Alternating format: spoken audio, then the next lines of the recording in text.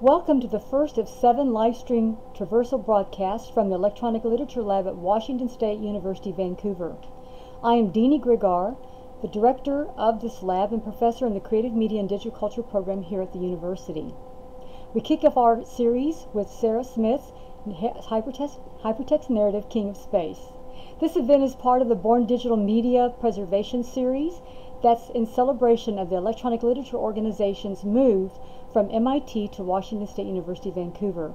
It's sponsored by WSUV, WSU's Lewis E. and Stella B. Buchanan Distinguished Professorship, and of course the Electronic Literature Organization. In the online audience today, we have my collaborator Stuart Moulthrop coming in from Wisconsin. We also have Sarah Smith, the author, who's coming in from Brookline, Massachusetts, and the artist Matthew Mattingly coming in also from Massachusetts. In the face-to-face audience, we have our affiliate person, faculty, Philippe Brand, who's in from Lewis and Clark College, as well as faculty members John Barber and Ted Fordyce, and many of our wonderful students in the CMDC program. I want to thank everybody for attending today. You're probably wondering what a traversal is. Well, this is a process that Stuart and I created for the Pathfinders project. It involves audio and video performances that are performed on legacy computers, what we consider historically appropriate machines or platforms, by an author and readers of a work. This Pathfinders methodology was created for preserving media-rich and interactive works that cannot be reproduced in print, that cannot be preserved in any way in writing. It also includes, along with the traversal, many other components, including photographs of the material artifact. It also includes sound files. It includes essays, bios, and essays about the historical impact of the work itself. Today we are live streaming this traversal, and we are also capturing your responses in social media. All of this content will be combined and put into the websites, the Electronic Literature Lab's site, as well as the Pathfinders website. We also plan to publish this as an online book. When we work with legacy machines, there's some things you'll notice. For example, there's going to be some flickering on the screen periodically, and that's because of the refresh rate. It's very different from the legacy computer and the current contemporary equipment that we're using. You'll also notice a glare periodically. These things we'll try to mitigate, but this is just part of the environment. You'll also hear a humming sound. That's part of this particular computer, which is a powered PC Performa 5215 CD, and that machine makes a really specific hum, and we're going to be hearing that throughout the entire performance, and I do not apologize for that. Assisting today in the lab is Nicholas Schiller. He's Associate Director of this lab, and he's also a tenured faculty member in the library. Greg Philbrook has been working really hard to make this work with me. He is our technology specialist, our guru in the program. We also have Vanessa Rhodes, who is the ELIT researcher in this space, Mariah Gwynn, who's our games researcher, and also Veronica Whitney, who's doing all the editorial work in the catalog. I want to also thank our sponsors who's provided this support. Our traversal is performed by my colleague, Amber Strother. She is the Blackburn Fellow at Washington State University, Vancouver, where she specializes in contemporary American literature, gender and sexuality studies, and speculative fiction. Her research interests include the intersection of body and technology, images of reproductive body, and media studies. And you'll see as she moves along in this traversal why she's the perfect person to do this traversal for us. She was the Electronic Literature Organization's Marjorie C. Lusenbrink Fellow in 2016, and she's trained at DHSI in Digital Humanities. She's a member of the Electronic Literature Organization and the MLA. She's currently teaching at WSU courses like feminist science fiction and technology and Southern Gothic literature. The link to this stream will be archived at the EL website, as well as the YouTube site that you're currently on if you're online right now. Our Facebook channel and Twitter hashtag are both hashtag ELIT Pathfinders. Amber will perform her work for approximately about 30 minutes, and we'll follow that performance with questions and answers. So if you post to social media, she will respond to those questions, and we'll try to help her moderate that. So let's get started. Thank you once again for being with us today. I'm going to let Amber have this seat.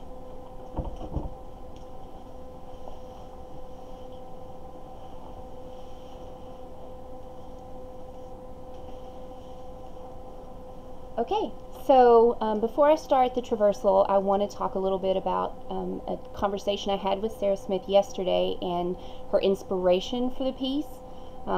She was very inspired by quilting and collage, choose your own adventure stories, and you'll see a lot of this as I move through the work, but also the idea of blurring characters together. So instead of having one character tell the whole narrative, blurring in between them. This narrative is told by various characters who are both male and female, as well as human and non-human. So you're going to see a little bit of both of that. She also discussed the creation of the piece. King Space was actually, King Rider was created for King Space by Mark Bernstein, and it requires HyperCard 2.0 to run. In addition, Matthew Mattingly, who is an artist that Deanie mentioned, created the ASCII art, and it's very pretty. So this is what you see when you open King of Space, and we're just going to click on this.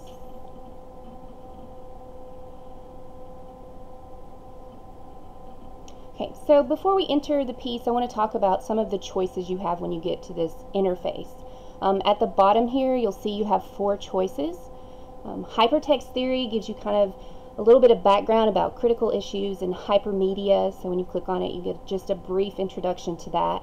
Playing the game explains the mechanics of it, so some of the different elements include mazes and puzzles, as well as games and animation, and so you're just getting a little bit of background. And so that you're familiar with the story, because obviously I won't have time to traverse the entire work, I'm going to read a little bit of the story background to you. So, 50 years ago, Nicholson's plague devastated the asteroids. The plague made its victims mindlessly loyal to anyone who gave off a tailored row pheromone. Its effects are hereditary. The Terran Empire has quarantined the asteroids. So, the main character that you start with is Tam Ross, and he's a rebel against the Terrans who's been bred for resistance to the plague. Escaping from prison, he finds the derelict great ship, Lady Ni. The Ni could save his revolution, but to get to it, he must fight King Brady, the only human aboard the ship, and the ship's half-mad interface, the Lady Ni herself, Brady's lover. Tamros is himself being hunted by the virgin priestess of Pallas, the Row Pheromone. She needs a lover, bodyguard, and slave. Tamros needs her bioengineering skill. And so to move forward, you click this button at the bottom. But the priestesses of Pallas are part of a fertility cult. To gain her powers, the priestess must lose her virginity, and the plague is spread sexually. So it kind of asks you to think about how resistant is Tamros to this plague and how resourceful he is. And it tells you how to start the narrative, and at the bottom it has a note because it contains scenes of sex and violence, so please keep it away from children who use your computer. And it is very full of sex and violence. At the bottom, you'll also notice there are these tabs that say all text is a game, and each one leads you to a different playthrough that is connected to the narrative, but kind of on its own individually a part of the narrative. So we're going to look at text because it's my favorite. So this is the Lady Ni Horizator, and it's an elevator basically, and you have these options here where you can stop, open, close, where, and go. So you can close the doors, and you get this image of a tiger, which is also a slide puzzle that you can uncover in the game. So you can tell it to go, and you'll see that the floors change. So it goes all the way up to the rim. You can open the doors. You can tell it where you want to go. Oh, it's telling me I can't do that. So you have to close the door, and then you can click where. And you get this kind of generative poetry. So you can tell it where to go by putting in a number and click do it, and then you get this kind of neat, oh, it hates me, stop. I was going to read the poem. Okay, so you can tell it where to go, we'll try a different number, and tell it to do it, and you get this, you can hopefully hear the sound, but you get these poems. So I can hear the robots singing each to each. The revolution reaches beyond descent to nihilism and anarchy. Sing the body electric. Freedom is not a commodity that is given to the enslaved upon demand. I like the sound. Robots never, never, never shall be slaves. Thank you, good day. And so each time I've done it, I've gotten a different poem or a different combination of some of those screens. Then when you're ready to leave, you have to stop it, open the door, and tell it to exit. So when you exit the Horizator, you get to this other part that really illustrates the gaming aspect of it. You go into the kitchen, so by clicking useful, and I'm not going to go all the way through it because it's fairly long and I want to get to the narrative, but you get the rules of the kitchen which explain the game to you. And when you move forward, basically it's telling you have to make Japanese tea and find the cucumber sandwiches. So you move through a series of choices. You have to find the teapot, fill it with water, figure out how to turn the burner on, and then find the sandwiches or eat the cherry pie. There's one option where you can eat cherry pie. So to get back to the initial screen, you just hit restart. But you can go through each of these, and each one is different, and each one in some way connects to the larger narrative, but offers you kind of a way to play around and make some choices and generate your own version of poetry or narrative. It's a lot of fun. So we'll go back to the main screen and start with the text. So then we begin King of Space. I'm going to click through some screens fairly quickly. I read the background so that I wouldn't have to go through the initial screens, and I can get more into where you're actually allowed to make choices and where some of the imagery that has to do with wombs and reproduction, which, as Deanie said, is my favorite part. We can talk about some of the images of the priestess and Lady Knee. So you get this introduction, explains some of the background in more detail, talks about the plague.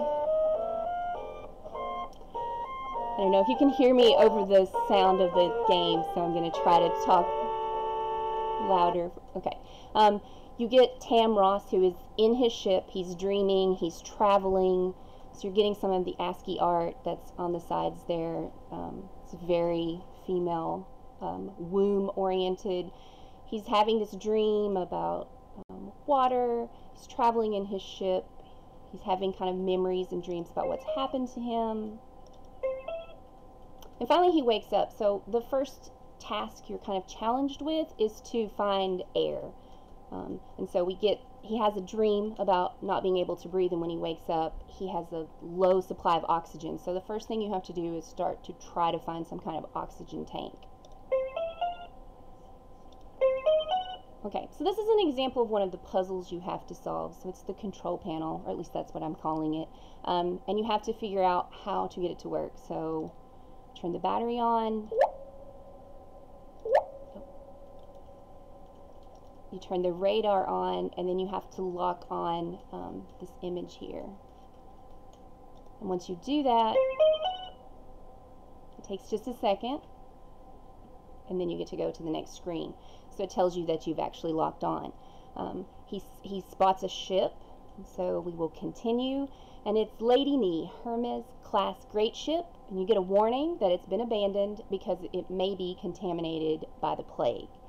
So there's this really neat vessel map here, and you see Tam Ross's ship, you see the life ship, which is much smaller obviously, and then all of these areas here are connected. They're the main ship, the great ship.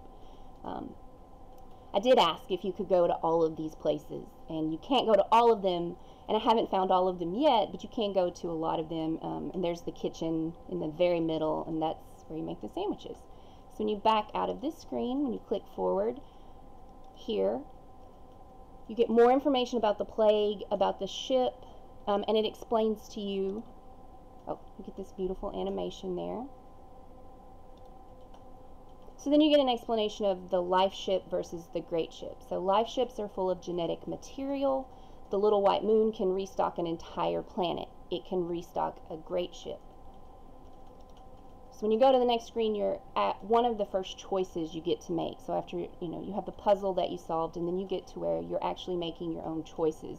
You learn more about the priestess and her red king. The priestess, with her powers, controls life and death in the rocks. The red king is her lover, her helper, her bodyguard. A condemned criminal, a violent man, he is linked to her by bonds as strong as life. They're trouble, but so is Tam. So then you have to choose between the life ship and the great ship. If you go to the great ship, you are just on the great ship. There's no coming back. but we know the life ship has the potential to kind of restore some of the uses of the great ship. So I'm going to go there because I know there's a lot of imagery in that that has to do with the priestess, and I'd like to go there first. At the door of the life ship, he looks around warily, drawing his heart's blood knife from its sheath. The ship of the fertile worlds is smooth and white inside, brightly lit, the inside of a star's egg. Its smell is strange, cool, intoxicating. So he finds a girl lying in the middle of it. And I'm not sure that we'll see Lady Ni. I don't think that this goes to that part. But there's this contrast between this very young priestess, and Lady Ni, who is not only the ship, but also an older woman. So then you have some more art that shows you the priestess laying in her kind of egg-shaped resting place. She's encased in a half moon of ice, and sparkles of silver ray out from her body. Her skin is the dusky color of twilight on the fertile worlds, and on it faintly glow stars. Piercing her right ear is a silver earring in the shape of a sickle moon. And this image of the moon and the sickle moon kind of continues throughout the piece, and you see it come up over and over. One of the neat things is that this is a religion-based. The priestesses are part of a religion, and you get these italicized pieces, which are scriptures, and they're very poetic and very pretty. So the emperor mated with Terra, and their daughter was Space. Space is a virgin whose skin is dark and whose body is covered with stars. The moon hangs in her ear. In her womb are all the seeds of life. So this image of the seeds and of reproduction carries throughout everything I've seen of the piece so far, and this need for her to establish a red king. So because she was lonely for a lover, she made a man out of Mars dust, and by concourse with her in the ceremony he gained life. He is the Red King, the trickster, but he is also her true love, mated to Space for life. And this kind of reinforced the permanence of the Red King is mated to Space for life. So we have more of this image, more kind of returning to the idea of the thin sickle of silver in the earring, kind of reinforcing her virginity. A priestess on her virgin voyage finds a man and mates with him. After sex, she gets her powers. Sex is magic. So sex is talked about a lot as being magical, as being dangerous, as being this permanent connection. And then at the end we have this idea of being mated again. Mated to Space. No, mated to her for life. So then you get to another choice. And some of the choices, you're just given the illusion of choice. So you can make your choice and say, no, I'm not going to do that, and it will tell you, well, you have to do it. It takes you back to a screen and you have to choose again. In this one, you are choosing about your interaction with the priestess. So you have these three choices. The ceremony ritual is just an excuse. Removing the earring is key to her powers. He'll try that, then talk with her rationally. My favorite selection, sex with this woman would be like a dangerous drug. It's been a long time since he had a dangerous drug. It's like my favorite line. He has sexual power too. Her powers depend on him. He can control the situation. So you can choose any of these, but I'm of course going to choose this middle one here. So then it moves through this image of him coming closer to her. It has these really beautiful images, like this one here at the end. He knows it's a trick, sense of grass and vegetables mingling with the smell of woman sex, but it makes him want to roll with her in that grass. He can smell the crushed scent of it underneath their bodies. So these very fertile, natural images to some degree. He wants to worship her, to protect her. He wants to give her his whole loyalty. The feeling is as strong as the smell inside his head. So this idea that the smell kind of reverberates through this section. So she sits up, and he tries not to look at the stars that glow on her. Then we see some kind of traditional sci-fi imagery with some, slimy imagery maybe. She shakes the drops of jelly from her dusky skin. She looks up and down. She is seeing his jumpsuit, the red of Circe prison. And so he starts to have this idea that maybe his feelings aren't his own, and there's this pull of the knee and the pull of the priestess that you see in different parts of the narrative. So you have some really beautiful little animation here. She begins to pick seeds from the shoulder of his suit. These will grow here. Give them to me. So then you can choose to give her the seeds or not to give her the seeds, which I will choose not to. So he doesn't believe in her religion. He's really trying to resist.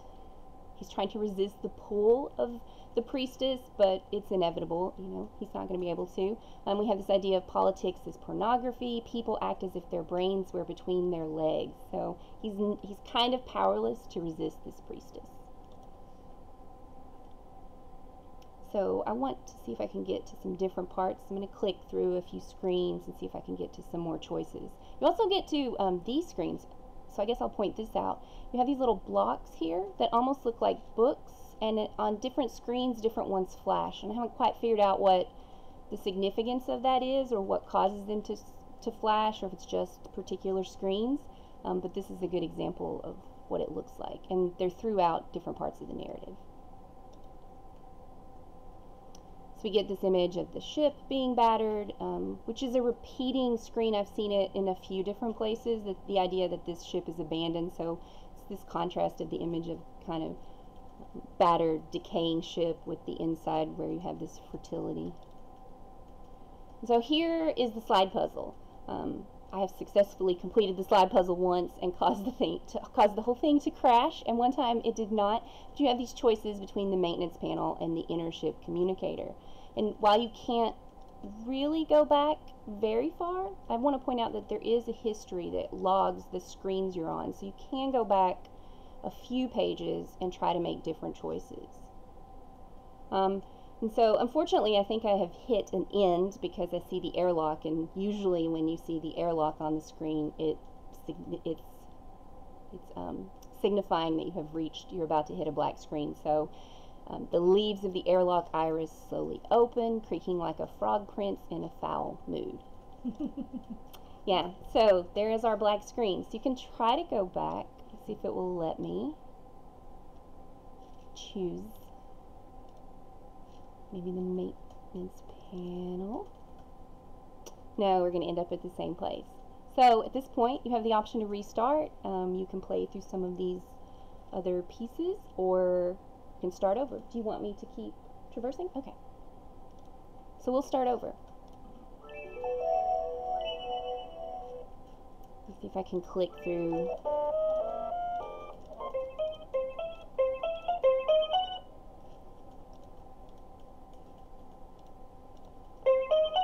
I look very polished at doing this now, but this is from practice. It took me some time to figure out how to get through to where I want to go. So I'm going to try to go to the great ship this time. Here we go. So I'll choose this one and see if we can see. So he decides that he shouldn't go to the great ship, that instead he's going to go, he shouldn't go to the life ship, instead he's going to go to the great ship. So he climbs into his skin tight, he goes over, he gets inside the great ship. It's also scarred from meteors and hard radiation. This is the exact same screen that you see with the life ship, so both ships have been damaged by being in space. And we're back here, but let's see if we can go to a different place. Yeah.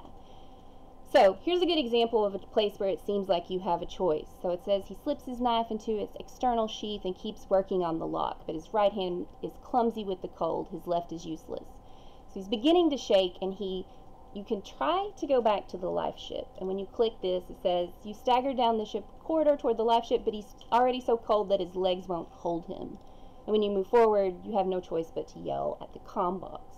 So when you do that, you get into the comm box, you say, "Favor, I'm asking a favor, let me in."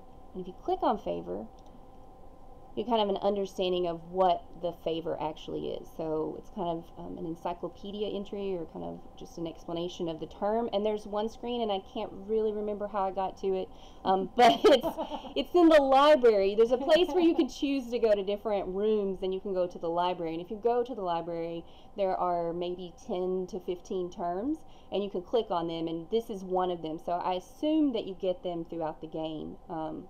But she told us yesterday, did she say 200 and There's 317. 317 screens, and the highest number I've seen, not that I've been through all of them, is 251. Plus each screen has the potential to have like A, B, C, and D. So I haven't been to all of the screens, obviously, but once you finish, you click the readout ends, and you can move forward in the narrative. So I'm at the airlock again. The leaves of the airlock iris force themselves slowly open, as if they are doing something unnatural, moving against the flow of time. Oh, I didn't get sucked out of the airlock, I guess. So I'm moving forward. Okay. So here you meet King Brady, who is attached to the Lady Need. So he's attached to the ship, and he has a pretty disgusting description here. Lice crawl in his matted gray hair. His body smells. He is spider thin, a man who has spent his life in low gravity. His yellow skin is smeared with dirt. Old power wires are tangled into his hair, wires plaited into a rough circle like a crown. He stares like a man who has seen too much infinitely alone. So he is an old king, right? And if you continue, Tam Ross and Brady interact. He tries to get in the Horizator. They talk to the ship. They try to go to the Great Hall. So it's kind of him traversing parts of the ship, trying to locate. And so then suddenly it drops, which I think is a neat animation. And you're smashed to the floor and everything goes black. Hopefully the next screen is not just black. Yeah. So there's this idea of trying to kill him. Tam groans, brushes at his eyes as if he hasn't been awake long enough to hear. Moving through this, there's a place where you get to search for things, and I'm hoping I get there. We see the priestess, so no matter which way you go, you're going to end up running into the priestess, and here again, over her body are scattered seeds, and we get these images of glitter, little silver spangles. In one of the tabs at the bottom, I think you get to choose color combinations. So by playing through the game, it helps you maybe figure out which combinations you should use. So silver is kind of an important recurring color in the text. So we have the Virgin Priestess and her sickle earring in her ear again. So even if you don't go to the life ship, you're still going to meet the priestess. Sleeping with her would be stronger and sweeter than any other woman in the system, but he wouldn't survive it, not the way he is now. So the priestess is transformative for him. She needs a red king.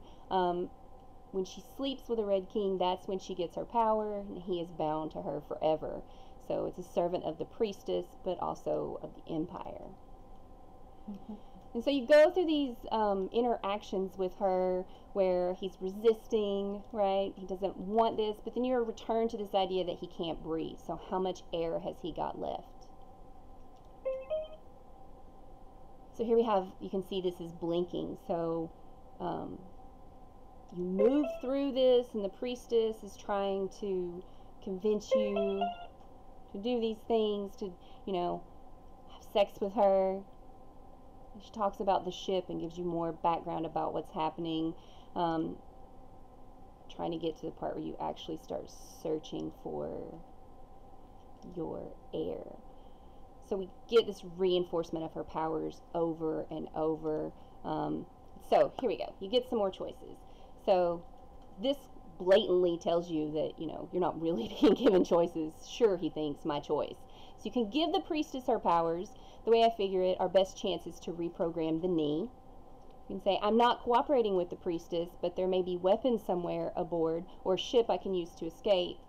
Or once Brady is dead, the knee may be more reasonable. Kill Brady. So I tried to kill Brady the first time I got here, so we'll try to kill him right now. But you can't kill Brady. Suppose I killed Brady, and she says, that Brady has the ship's favor. The Lady Knee protects him. She'll kill you. So I could reprogram her with my powers, leading you back to these choices where you can give the priestess her power because you think it's your best choice, or where you're not cooperating. So we just won't cooperate to see what happens. So can he find weapons to use against the knee? The knee was a great ship. Some of the ships that were traveling with her should still be here. They may be armed. Where are they? So you have the map again. So you can look at the map again. Go back. You get more information about the ship. Then you follow the Virgin, and a swarm of Koroks follow you through the maze of air tubes. So let me try, see if I can get to... So he needs air and he needs heat. We're still at this point. So you can go back to the knee, or you can try to look for auxiliary tanks going further into the troop carrier. So, okay. I actually found the screen I was looking for, which is kind of a miracle. So you click through it and you get to see different images of it, and eventually you get to kind of this puzzle. So you have all of these different places you can search, and many of them have things in them and many of them don't. So some of them, like this one, are just dark and cold and empty, but I know where the things are, so I'm going to show you. You have these choices. You can look for the air cylinders, or you can take the software. If you look for the air cylinders, you don't get anything, so eventually you have to take the software. So it's this whole puzzle and maze, and this idea that you have choices, and sometimes you really do have choices, but sometimes you're just kind of forced into the actions that the piece wants you to take. So when you take the software, it moves you into a different direction. So I think I'll stop there. I've kind of given a good overview of all the different types of screens you can end up on. Okay, so now it's time for Q&A. So I guess I'll just ask questions from here. So in your experience, I'll be off camera, and you'll be answering on camera. So if you hear my voice, I'm the disembodied voice of this interview.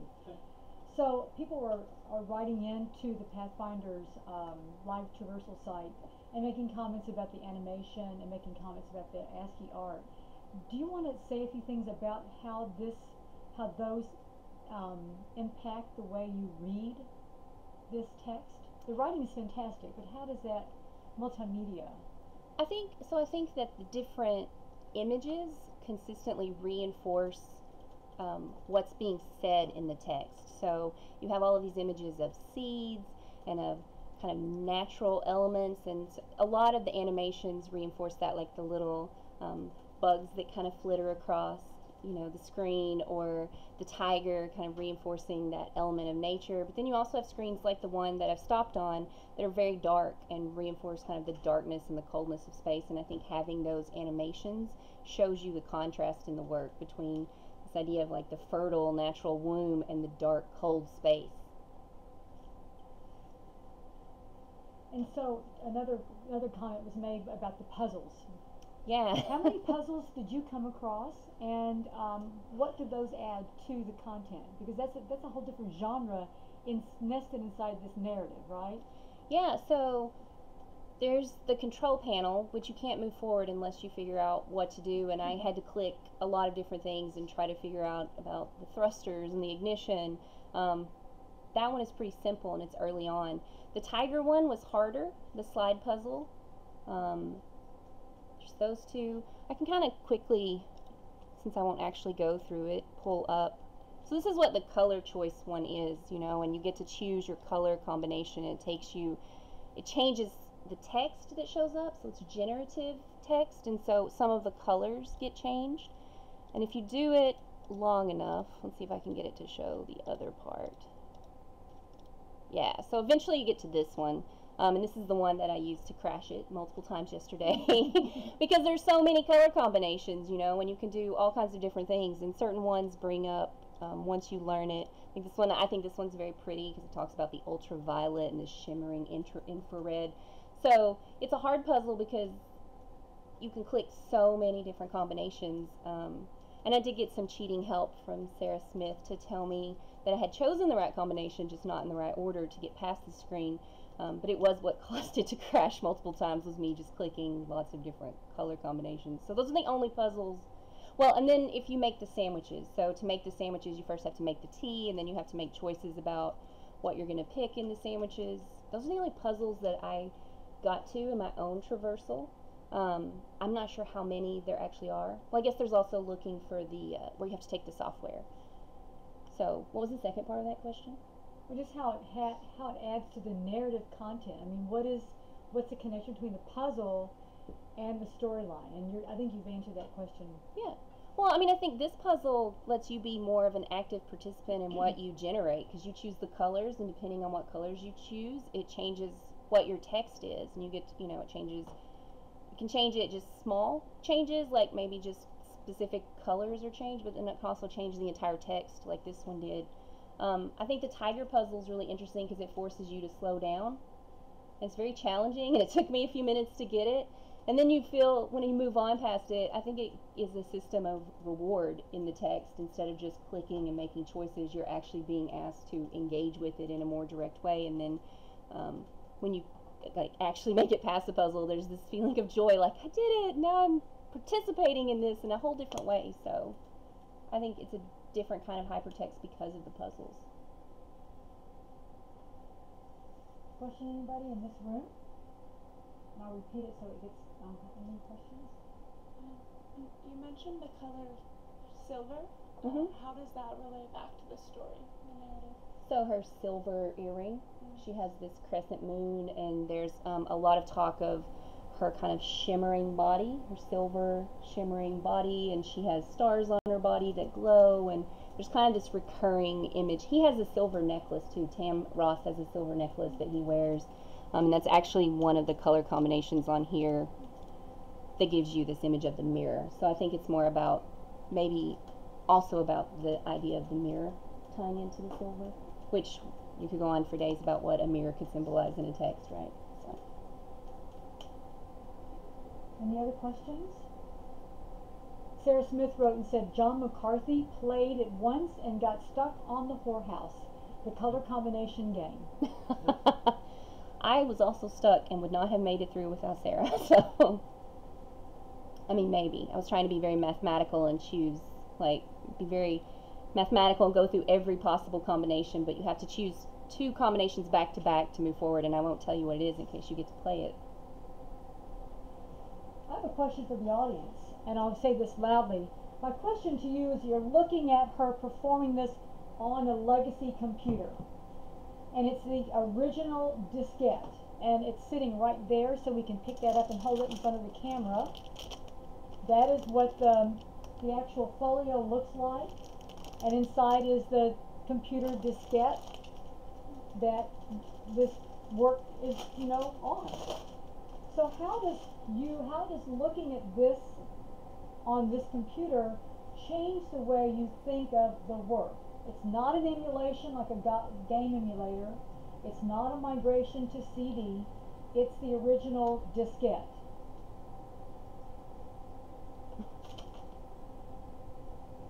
I think it makes me more, I guess, tolerant and intrigued by kind of the little, not necessarily glitches, but like when you said, where kind of the system breaks down, and just kind of thinking about the constraint. It makes me think a lot more about the constraints. The processes that the author had to use and had to master in order to create it.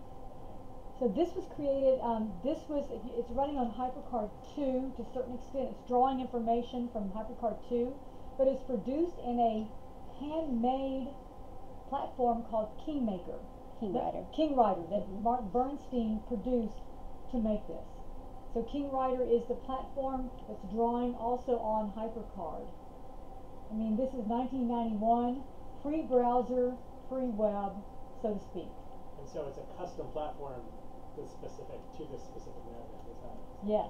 It was built, in fact, you can argue that this platform was built to match the needs of this narrative, which is totally different than anything you've experienced. That would be like a game maker saying, oh, Unity doesn't work for me. I'm going to create a whole new platform to create this game, right? And program it myself. That's what this is. That's what this is. Do you know if the platform has been used, was used for other? I don't know. I don't think so. But that's my question to Mark Bernstein. And I was hoping he'd be online today, but I didn't see him. Anything else? I do have a question. Also, just in terms of the original reception, how was this distributed? Was there? I was about to ask, was there a website? But I guess not. But I mean, how was there an ad in the back of a magazine saying send $3.99 and two? Oh, that's such a great question. So I was a graduate student in 1990. This came out in 91. So when these came out, The first one I got was Michael Joyce's Afternoon Story. And when you open this up, you get the diskette, but inside the folio was advertisements for other works. So you'd pull out the old-fashioned way, the catalog, you'd mark the ones you wanted to buy, write a check, put it in an envelope, and mail it off. And about 2 weeks later, maybe, you'd get the one you ordered, the next one. And if you had enough money, you could order a lot at a time. These were $29.95, $25 to $30 each.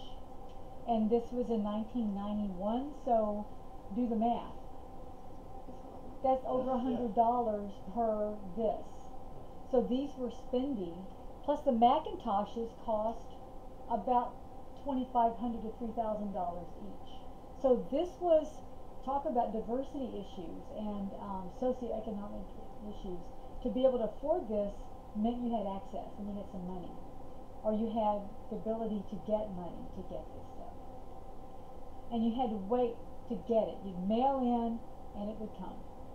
When the web became mainstream through the browser, there was a website for Eastgate Systems, and then you could call it in or you could order online. But we could call Mark or we could send him a check. But we always had to send a check, right? Because we didn't have the ability to do shopping carts. It's interesting because I mean when you think of, or when I think of, I grew up doing a lot of choose your own adventure books for many of us, but I mean they're very cheap. You know, I mean it's a very democratic form. I mean my parents bought us tons of them because A, we could borrow them, and B, they were inexpensive, so they could. You know, so it was a cheap and easy way to keep us occupied for a long time. So it's especially interesting to kind of contrast that. Well, this was actually, if you think about it, who could afford this back then? In those days, you know, I was a graduate student. I had no money, but I had to buy books. Graduate students spend money on books. This is what we do. We go to the library. It's expected for you to do this out of your own pocket. The university does not give you money to build your library. So this was the cost of a book. So that's how I justified buying it. It's like, okay, I'm going to buy a book this week. Is it going to be this book, booky thing? Or is it a book? Is it a book or a booky thing? And this was like buying a novel. Well, it's better because it's not the same experience every time you play through it. Like, you could see, I was trying to get back to places I had been, but I don't always follow the same path to get to those places, so you kind of have to, you can click quickly through some things, but you get to certain choices, and, you know, if you make this choice, like if you choose not to solve that tiger puzzle, you go to a different place than if you choose to solve the tiger puzzle. So, you know, it's not just one book, it's like choose your own adventure. You can read through it and make different choices every time, and it leads you to a different part. Well, some of the choices you get to actually make. Some of them just take you back and make you breed with the priestess. Are you aware of any public library systems that ever show any of these? And access, you know, the systems that would take A few, yes. So the Harry Ransom Library at University of Texas at Dallas has some, like Michael Joyce. They actually collected Michael Joyce's papers, but they have some other things. And then the Stanford Library has some Malloy. So mostly academic, like Academic university libraries. Okay. I do not know. I haven't yet found any, but I haven't done a massive search. Right. But I've gone through major libraries looking for Malloy, Michael Joyce, Stuart Moulthrop. I've looked to see the major authors to see where their works are located, and it's academic research libraries. Because this required a computer, and in 1991, libraries didn't have computers. So why buy these? And the Library of Congress doesn't even have these. Really. And so that's the sad thing. So, one of the things we're trying to do in this lab is rectify some of these problems. Because if you are wanting to do this, you need read this work. This is the only version you're going to get of it. This diskette, 3 and a half diskette, and it only runs on these kinds of computers. You don't have one of those. For her to do this research, she's going to have to borrow one and take it back to Pullman. And I'm going to. Which she's going to do. And so how do you, if you're into science fiction and games and puzzles and you want to write about this kind of stuff or experience it, the only way to do it is through the kind of stuff we're trying to do in this lab, making it available that way. Another answer, the New York Public Library is the only public library I can see that has it. Oh, okay. But it's in a number of academic research libraries. Yeah. Yeah, the New York Public Library has done a great job collecting things. I think better in some cases than Library of Congress would do. I have one other question about the reception. Were there like chat rooms or online fora or anything where people were discussing these works and discussing like their own kind of playthroughs or read-throughs of it? Well, the Well is where Judy Malloy's work was discussed. And Howard Rheingold, the famous theorist, you know, you probably heard of Rheingold a lot. He set up a special BBS, bulletin board site for Judy Malloy's Uncle Roger. So there were these instances where geeky people who loved this work, you know, fans and supporters would get together and talk about them there. We talked about it in Postmodern Culture, which was run by Stuart Moulthrop. We talked about it in Megabyte University, which Eric Crum ran for a long time, which then became TechRet. So there were these kind of arcane spaces that people would get together and, you know, play and talk and, you know, discuss this stuff. Were those discussions archived, or were they able to? I've not seen an archive. I don't think Megabyte University, that's a good question. Megabyte University, I think, is totally gone, and it got subsumed by TechRet, so I don't think they kept those old servers. I mean, that's a problem, is these servers. And I have, if you think about it, on the old server I was on at Texas Women's University and at UT Dallas, there was a lot of stuff of my own writing about this stuff. But that's gone, because that was running super old server software. And the email archive that I had of this stuff was on Pine and Elm, which is very arcane technology. I miss Pine, I miss Elm, but they're gone. And I've even tried to go back and get my hands on it, thinking they put it on tape. And I wanted to have that stuff for my collection here, and I've contacted those libraries. They don't have them. They didn't keep them. And that is sad, because that was the time in which we were starting to make that shift from this environment here to that environment wherever that was. Yeah. You know? And it's kind of like, you think, for students to think about this, you know, imagine you're playing games now in Steam, right? But you grew up playing games on consoles with cassettes. And the shift from that moment to this moment was huge for you. And imagine in 20 years, you're not going to have these cassettes anymore. All you have is this, and there's no record of your play or your fan stuff from this environment. You're going to really be as nostalgic for that as I am for this. Does that make sense? And so why is that important? Well, it's not just nostalgia, but it shows how our intellectual processes changed. Because what it took to play with these things is very different than what it takes to play in this ephemeral cloud environment. Different brain processes, different experiences. And that shift is huge for human cognition, understanding, and all those things that make you different than me. We're different. This makes us different. And that's not a bad thing, but it is the truth, right? Do you know how many copies were sold or distributed of this stuff? Great question. I'll ask Mark that question too. He may not tell me, but certainly he's got some of these still in inventory, and I'm going to buy a few more. I mean, I'm trying to buy, this is expensive stuff. You know, whenever I get my hands on some grant money or I get some money, I'll buy more copies of things. And I'm trying to have at least 2 copies of, and this isn't even opened yet. Right, I haven't even opened this one. But I'll buy some more copies of it so I can open at least 2 copies of this. It shows that it's like you can still click it on and put it in your cart on Eastgate's website. Yeah, he's still on buy, and I asked for 2 more copies of this. But my records show he has 44 different works, different objects with work on it that he sold during 1990-ish to about, to the present time. But the most recent publication was Those Trojan Girls by Mark Bernstein. and then not much, there's a kind of demarcation between that and then, I guess, 10 years ago. Is there not a name for this? Is it not hypertext? It's called hypertext narrative. Yeah. Because you keep calling it an object. Well, I'm talking about this Oh, thing, actual. this thing. I mean, this whole thing. I mean, this is we call this a folio. Mhm. Inside the folio is a diskette, and that diskette holds a work that's hypertext narrative. So it's to come up with the languaging for this has been interesting, right? But we call it an artifact. Yeah. Any other great questions? Was this interesting to you guys? Yeah. Yeah. Okay, we'll stop the traversal, I guess. It's Okay. 1:30ish. All right. Thank you. Thank you, guys. Thank you. Yeah.